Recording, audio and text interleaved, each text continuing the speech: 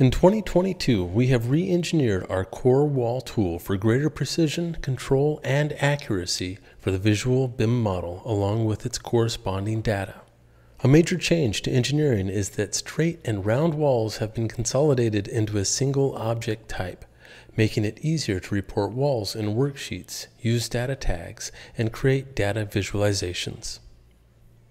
Symbol and plugin objects have been updated alongside re-engineering the wall to give you the most out of this improvement. This will help you design for your specific conditions while improving model accuracy and reporting. In 2022, you have greater control over how wall components wrap and interact with wall openings in 2D and 3D. We've created a new way to add wall closure and wrap settings into the wall object. This gives you the ability to have detailed control over entire wall settings or for an individual wall opening.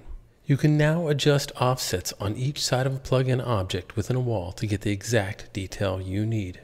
Whether you simply need to wrap a finish or provide a custom profile, your construction drawings and renderings will clearly indicate your design with precision while creating the beautiful graphics that you've come to expect while using Vectorworks.